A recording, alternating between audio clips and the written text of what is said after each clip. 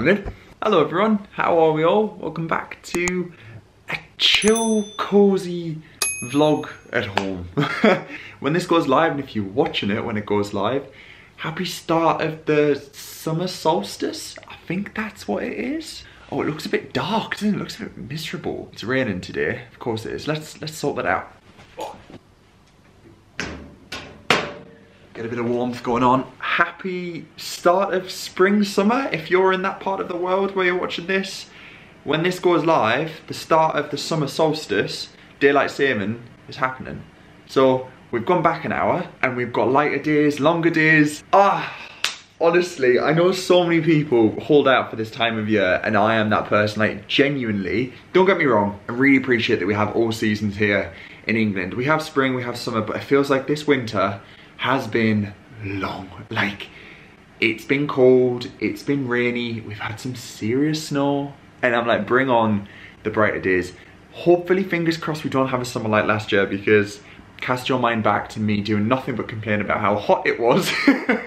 But anyway, I'm not going to sit and talk about the weather in this video. Actually, when I'm filming this and this has gone live, we will be in Wiltshire and Bath.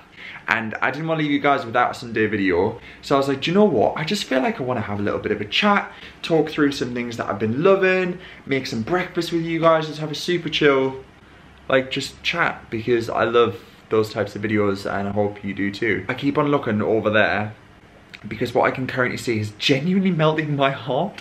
I love her so much. Look at this little doggo. She's like, Dad, why are you filming me when I'm sleeping? That's really weird. Oh my God, she melts my heart. Yeah, you make yourself comfy, kid. There we go. That's the badger. So my mum actually was in town this week. We were celebrating Mother's Day, and I was gonna vlog, but I just, when I say this, I adore my job. I love what I do. I love you guys so much, like the comments you leave. I feel like we've got like a massive family online, and I just genuinely adore it. I sometimes struggle to not film everything, whether that be on Instagram or on YouTube, and I don't get to see my mum often enough. So I really just wanted to like have some good quality time with her without having to like think about picking up the camera. And she doesn't mind, and I mean, she loves it. She's fully supportive of it, but it was just super nice and super lovely to just have some me and her time. And we went to Greenwich with Zara, and her parents actually came and stayed the night because they were flying to Milan. So it was just a really like lovely, hectic couple of days, and we just had a great time. So I thought I'd talk to you about a couple of books and also some TV bits. I'm gonna make this like a March favourites, things that I've been loving. So yeah, I hope you're in the mood for that. Let me go grab some books. There we are. So I have 4 books that I'm going to talk about. I know I've spoke about a lot this year about wanting to read more, and I'm really sticking to that, and so is Zara. We're really trying to like get our screen time less and be present and just kind of like read and just relax. I feel like current affairs and news are just not where it's at. So rather than picking up a newspaper on the tube, we're picking up a book instead. So I'm currently reading Lessons in Chemistry, and I am absolutely loving this. I have literally like a few pages left, so I feel like I can give a full review on this. Phenomenal, so good. Bunny Garmus is a brilliant author. It's fast-paced. It's really focusing on the feminine view and role in society in the 60s and how much you wish and hoped it changed, and still it's very relevant in today's world. And it's like subtle feminism, but beautifully written to the point where you just want to like scream. Such a good read. It focuses on a woman who's a chemist, so she really has a turbulent career change from being a chemist in a lab in a male-dominated world to being a TV chef. And let's just say she makes the role her own. Fantastic, can't recommend it enough. Zara just finished this book, which is called Wrong Place, Wrong Time by Gillian McAllister. I haven't read this, but it's on my to-read list. She read this in 5 days. She said it was that good, like so many twists and turns. She said she literally gasped out loud on the tube when she read this, so I'll report back, but she thoroughly recommended it. An ingenious plotted murder mystery. Zara loves this type of book, so I would definitely recommend that. This is all over the Waterstones tables when we walked in as like a book to read now. And now 2 new titles, both of which I have not read. The first one, my mum actually got me this at the weekend when she was with me. So this is called Black Cake, and I've seen a lot of people talk about this in like reviews, It is summarised as an incredible family saga spanning 60 years about secrets and inheritance. It says, when her estranged children Benny and Byron reunite for her funeral, they receive an unexpected inheritance. First, a traditional Caribbean black cake to remind them of their roots. Secondly, a story of a decade-old murder that shatters everything they thought they knew about their mother, which sounds very, very good. So I'm excited to read this. I think this is going to be my next read. And that's by author Charmaine Wilkerson. Wilkerson? Yeah, Wilkerson. And then finally, this is a new one called The Reading List by Sarah Nisha Adams. Now, I picked this up in a Covent Garden bookstore, which was so cool. I really would recommend visiting that. They've relocated. It's one of the oldest bookstores in London, so I'll link that down below. This was finalist for Goodreads Choice in 2021. Fiction, it says, when Murkesh Patel pops to a local library forgetting her routine of grocery shopping and David Attenborough documentaries, he has no idea that his life is about to change. He meets reluctant librarian, keeper of a curious reading list that just a scrappy piece of paper with the names of 9 books. Doesn't seem anything special, yet something tells her to keep it close. So I just feel like it's gonna be a nice, light, easy read. And I popped this on my Instagram and a few people replied to say it was a very good read. So that is my current reading list, what I am reading and what I'm about to move on to. I think I need to make some breakfast. Time is currently 10:30 and I've only had a smoothie. I think we're gonna need to make some pancakes. I have never had so many comments about this pancake mix. When I went to Costco, so many of you guys were like, we have that in the US, we have that in Canada, and it's good. So I was like, thank God, because I feel like I bought something that was like so frowned upon. But you guys were all like, yes, it's delicious. It is. I've already had some. I made some of these when my mum was here and she loved them too. Literally, you just mix water. It's just water and pancake mix. And this is 4.5 kilos of pancake mix. So we're gonna be eating this for a while, but I'm gonna do some blueberries and maple syrup. So yeah, let's make some pancakes. And this is definitely a March favorite because pancakes are life.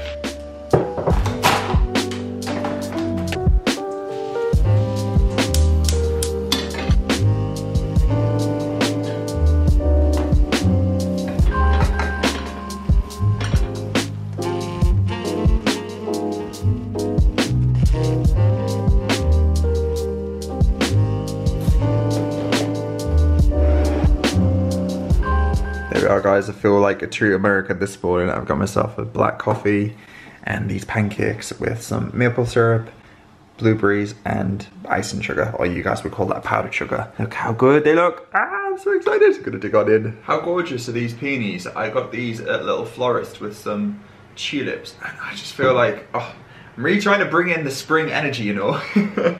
These pancakes are, guys, I'm saying it, like, I thought I had my pancake recipe down to a T, but there is something in this. I probably don't even want to know what is in this, but the batter is perfect. Like the fluffiest pancakes ever. It'd be hard pushed to order pancakes when I was out in a restaurant unless I knew they were really good, because if I know I can make them this good at home, with Canadian maple syrup and a black coffee, what a way to start the day. Pancakes were delicious. I'm gonna pop on a little jacket now. The weather's actually improving. Stopped raining, so I'm gonna take Maggie for a walk. Although she's currently not looking like she wants to go for a walk. Do you wanna go for a walk? Yeah? Okay, cool. I think you've got a big yawn coming. There it is. Oh, let's go. Come on. Another favourite I definitely have to mention is Vinted. I've spoken about Vinted before on this channel, but I actually picked up this hat. So it's a full wool North Face hat. I swear by North Face. All of this stuff is such good quality and it keeps you really warm and snug. So yeah, I got this on Vinted for like £10. They usually retail for about 25. So good. Also, Zara recently got a Longchamp bag. Yeah, on Vinted. I think they retail for like £250 a certain type and she got it for £50. Vinted is the one, guys. I'm telling you, I list on there regularly as well. Also, these are a game changer. These were like viral online for a certain time. You couldn't get them at all. They are a crossbody, like nylon zip bag from Uniqlo, and you can fit so much in them, like genuinely, look how much that expands. I have these in black and also like a stone color. So this is my dog walking outfit. It's really hard to show, but yeah, I put like Maggie's bowl, her treats, keys, everything in, poop bags. So yeah, let's go for a walk. Let's go for a walk.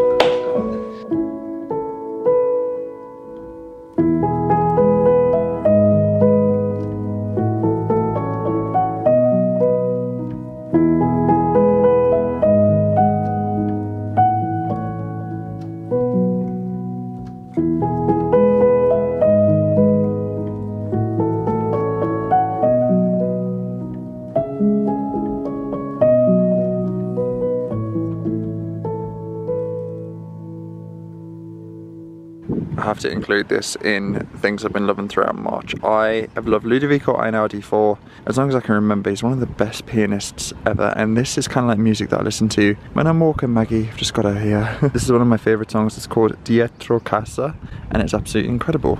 He actually did a concert at the Royal Albert Hall, I think it was this year or maybe last, and I really wish I got tickets, but I didn't manage to find them. But genuinely, this music just is, it soothes my soul, and it has done for years. It got me through university. Incredible. I'm quite a reflective person, and I think it's important to reflect, and this is the exact tree I was sat at in summer. But this train's going past behind, and it makes me quite emotional to think back to how I felt at that time and how I currently feel now. I feel like it's just been a massive development in a lot. I feel like a lot more emotionally aware, and I feel a lot more at peace with how I feel and how I did feel and how I currently feel. And I'm happier. I really feel happier. In little moments like this, just listening to some music and some fresh air with Maggie. These are my happy times. Okay, I'm back from the walk and I have worked up an appetite. I went to the gym this morning and like I sweated my life away, so I feel like I am in need of like a feel-good substantial lunch. So this is like a collection of things I got from an Oriental supermarket, which I visited in my last vlog, so I'll link that up top if you missed that. But I'm gonna do some hot and spicy noodles. So I'm gonna cook those in this pan. This is a really good steam pan. I know I mentioned the Hexclad ones before and I'm loving them. They get really hot, so this one's awesome because it's got a steamer in it. So this is by Ninja. So I'm gonna steam some vegetable gyoza in the top, and then I'm gonna cook the noodles with some frozen cabbage. This is just white cabbage that we had left over from the weekend, with some crispy chili on top, some chili and garlic, and I'm gonna have it with some kimchi.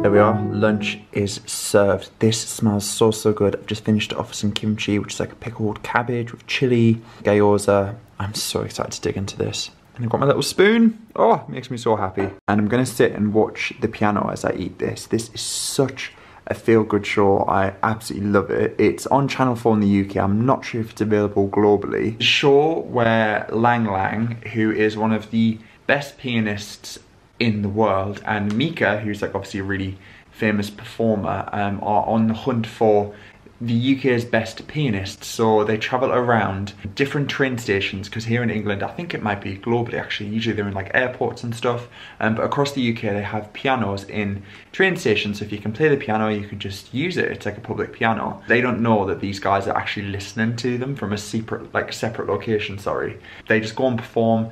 They've had people with learning difficulties on there, they had children, they've had people play together. It's been such a lovely, wholesome show, so definitely recommend watching that, because if you can, it's just feel good. Oh my goodness guys, one of the people who was playing is just playing the song I was listening to by Ludovico Einaudi. Wow. He plays it beautifully as well. I can't tell if it's the chili or the piano playing.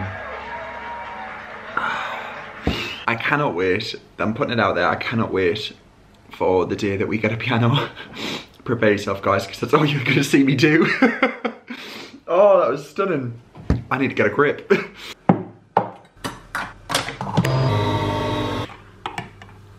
Oh, hello. Oh, it looks like we've got a second dog. That's our doorstop. Hi, darling. Hello. Lunch was delicious. I've just made myself a coffee. I thought I'd wrap up some March favourites with some fragrances, because I love talking about fragrances. It's one of like the things I really am quite passionate about. For me, sense of smell, like I associate smells with memories. So I actually attended a event with Penhaligon's last night to celebrate the launch of Highgrove Bouquet, which is a new fragrance, and it's all about the magical gardens of Highgrove, which is where King Charles III lives. So we actually went to the launch of this last night in Covent Garden, and they very kindly let me take a bottle home. It also supports the Princess Foundation, which was founded by King Charles III, formerly known as the Prince's Trust. And 10% from every sale of this fragrance goes towards the Princess Foundation. If you aren't familiar with Penhaligon's, you are gonna absolutely fall in love with the brand. So this is the bottle. It's one of the most beautiful scents. All of Penhaligon's fragrances are aimed at being unisex, however some generally lend themselves to being more feminine fragrances. This is definitely one of them. I think it's an absolutely beautiful fragrance. I brought it home, I let Zara smell it, and I said, look, that's yours. If you would like it, it's my gift to you, because, oh, it's the most floral. It has like honeysuckle, citrus. It's really taken inspiration from the gorgeous Highgrove Gardens. So that's a gift to Zara, and she is very, very grateful. She wore it this morning before she left to work, and I got a little waft of it. I was like, it smells amazing. It's actually fragrance week when I'm filming this, which I didn't know was a thing. And the Creed got in touch and sent over a bottle of Creed Aventus cologne. Now, if you are familiar with Aventus, it's one of their like standout scents. And I actually smelled this a few years ago. I went to the launch of it in the Tate Modern back in 2019. And it's just such a, again, a beautiful scent, really masculine, really like musky, really, it has like fresh verbena undernotes, but you only need like a couple of sprays and it genuinely lasts. It's absolutely stunning as well. I appreciate these are very quite premium fragrances, but obviously a little goes a long way. Like that bottle will last you way over a year. So two quite special fragrance brands with a lot of history and heritage. One in London and one in France. I hope you've enjoyed the format of this video. I really have missed talking about things that I've loved throughout a month. And yeah, happy end of March when this is going up. It's going to be April so soon. We're talking Easter. So much to look forward to this year. It's going to be magical. So yeah, thank you so much for watching, guys. I really hope you have enjoyed this. If you have, as always, let me know down below what you've been loving throughout March, throughout the year, because it's always nice to chat and see what people have been enjoying, reading, watching, listening to, and everything in between. But yeah, lots of love to you all. Take care, and I'll catch you all very soon in a future video. Bye for now.